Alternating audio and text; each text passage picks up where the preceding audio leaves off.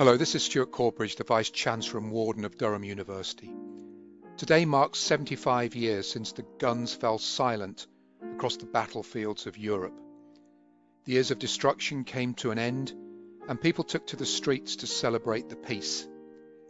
Today is an opportunity to reflect on the courage, commitment and sacrifice of those who bravely served our nation. In these troubled times, we come together from across the Northeast and beyond to remember the heroic efforts of those who came before us. My name's Tim Radford and I'm currently serving as the Deputy Supreme Allied Commander Europe in NATO's military headquarters in Mons, Belgium. It's a great privilege for me to be part of this tribute. I have a very strong affinity with the Northeast from 3 very happy years spent in St Chad's College in Durham and also from my time serving in the Light Infantry. In this current role, I'm continually reminded that VE Day meant more than simply the end of the war in Europe. Within 4 years, it had led to the creation of the North Atlantic Treaty Organization, which has ensured that we've enjoyed lasting peace for more than 70 years. And peace has only been possible thanks to the courage and sacrifice of a remarkable generation. We owe you all an enormous debt of gratitude. Thank you for your service.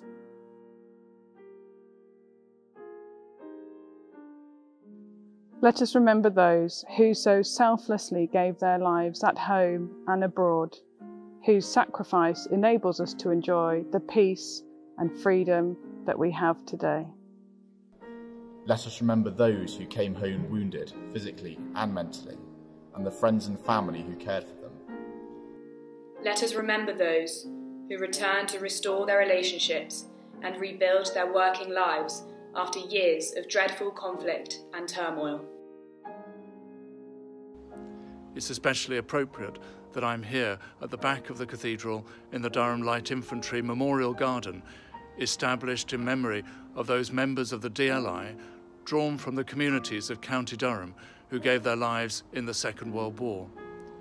So we're more grateful than words can express for the liberties protected, the freedoms secured, and the lives honoured on this VE Day 75.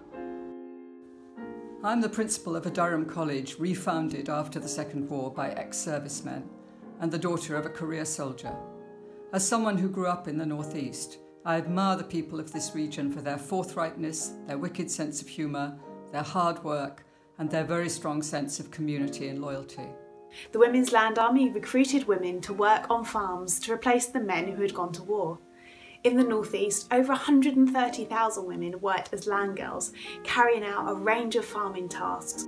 In my family, the men served in the Army, the Air Force, the Navy and the Merchant Navy. And the women served by driving ambulances, sewing parachutes, farming the land and working in factories. I'm so grateful to each and every one of them and everyone else who served.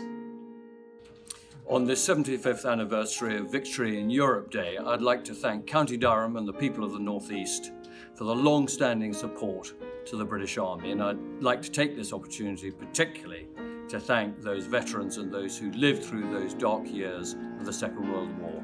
We salute you and your heroic achievements. Thank you all very much. Our heartfelt thanks to all those who participated both below and above ground. Miners were soldiers and soldiers were miners. We salute you all.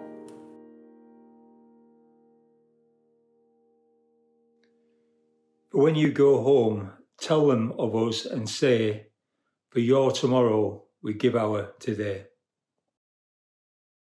To those who gave so much, we thank you. We thank you.